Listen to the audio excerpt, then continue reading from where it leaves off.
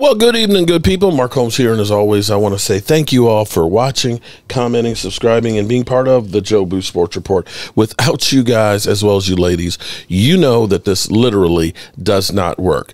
Oh, my goodness, man. It's hard to believe that we sit here right now at this moment.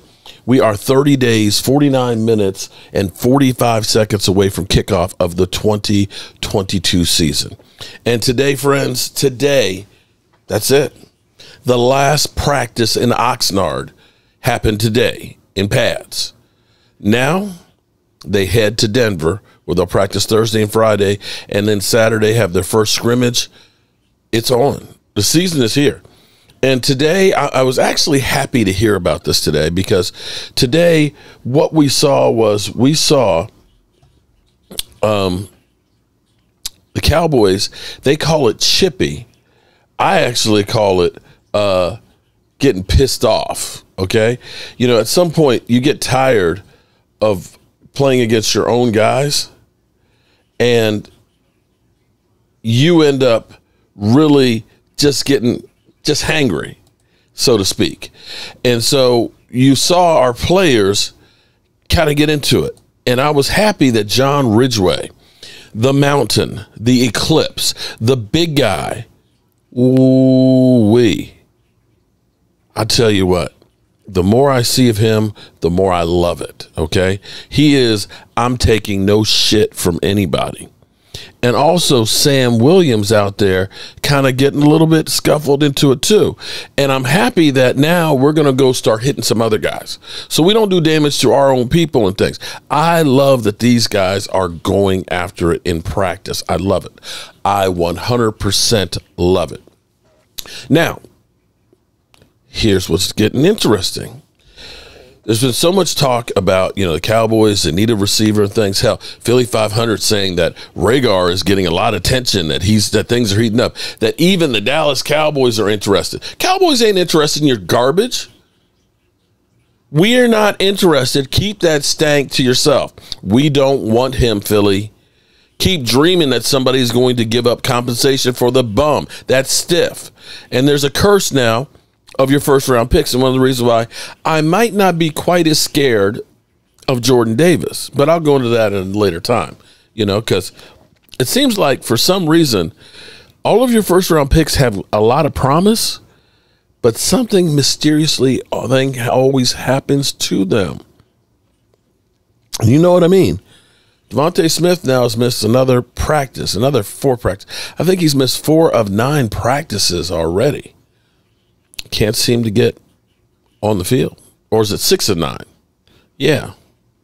Anyway, the best thing the Dallas Cowboys can do for the wide receivers and for the team is to get back to running. See, here's the thing that's interesting, and I know people will say, well, you know, it's because Dak Prescott sucks that they got to have a running game. Take a look at Roger Staubach. Take a look at Troy Aikman. Those glory days of Dallas Cowboys. Great quarterback, great running attack, great defense. They all led to Super Bowls. You've not seen great quarterback, no running game for the Cowboys ever lead them to a Super Bowl. That's why we have the all-time leading rusher. That was part of the 3 Super Bowls. Anyway. For those out there that have said Zeke Elliott is done, basically he needs to go to retirement home, he's not the same guy. They've baffled you with bullshit by telling you that last year he only had 53 yards a carry. Yeah, but he only averaged 13 carries a game, the lowest by far in his career, as opposed to 23 carries in his rookie year. Now, I'm not going to say that he's the same guy that he was, but I tell you, 2020, I don't know that you can really count that season, because losing Lyle Collins for the season even started and having an undrafted rookie through a COVID year starting at right tackle, and losing Tyron Smith 2 games in, and then starting Badish as your center, I don't know that there was many people that were going to run behind that line, especially not having a passing threat after Dak Prescott went down. And by the way, he did have COVID just before the season started. So you had all those things.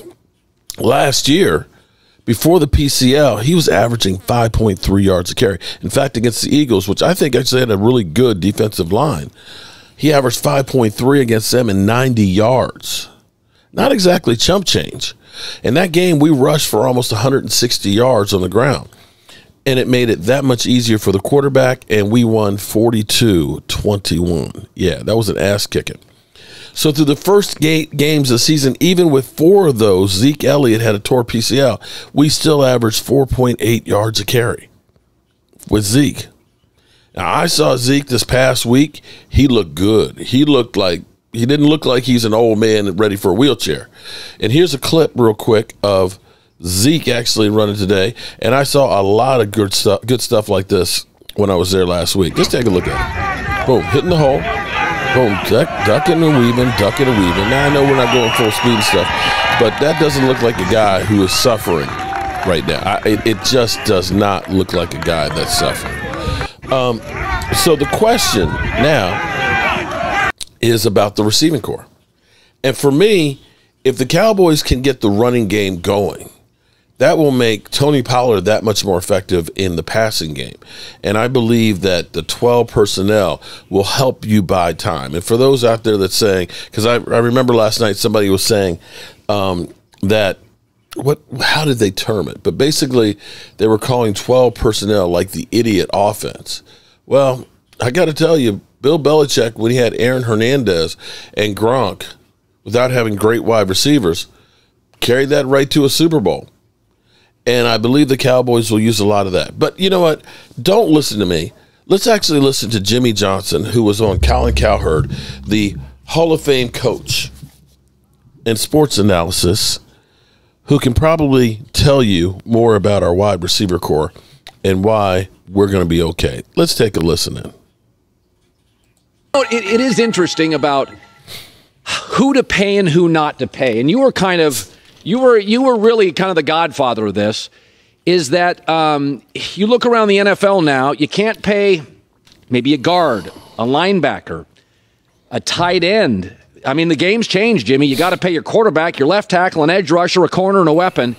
And I kind of look at some of these teams like Dallas, and they're like, we're going to let Amari go, and we're going to let Cedric Wilson go, and Jimmy. I'm like, okay. That feels like to me in 2022, I don't know if I could be outbid for both those guys. I don't know if I love that move. Your thought? Well, I'm concerned also, about the wide receivers and not having Mari Cooper, there. But, he missed a lot of time. He missed a lot of games. At times in critical situations, he wasn't on the field. And I think that's one reason why they were willing to part with him. And they like some of the young guys. And now the problem is they're going to have some guys that are going to be unavailable at the start of the season because of injury. But they still are probably the most talented team in the NFC East. And so Philadelphia's gotten better. Maybe they're closer, but they should still win the division. Yeah. It's this New England thing is weird. That, listen, okay. It's hard. We know Belichick's smart. All right, so you got Jimmy Johnson. Jimmy Johnson saying that, yeah, Philly got better. Philly got better, but Dallas is still the most talented team out there. All right. Is Jimmy Johnson a homer? With all the things that Jerry Jones has said? I'm going to take his word for it over a Dan Orlowski. I just am. That guy right there, Jimmy Johnson, it's a travesty the way he's been treated by Jerry Jones. And the fact that Jerry, through all of his efforts, hasn't won dick without Jimmy Johnson should be all you need to know. So anyway, that's all I got to say about that. I'll have more later on Philly 500 and the curse of the first-round picks that they have. They've got 13 players right now that are injured. It's interesting listening to Philly 500. He thinks I'm actually scared of them. I would actually say after going to Washington training camp that I might be a little bit more concerned about the Washington Commanders than the Philadelphia Eagles. Just saying. But you know what? We know Philly 500 is right. He's always right. He literally is always right about everything.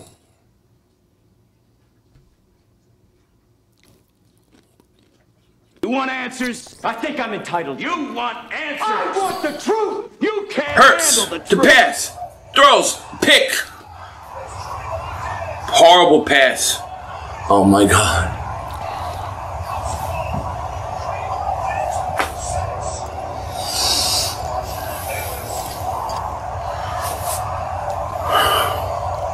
Stupid. Stupid. Stupid. Stupid. Stupid.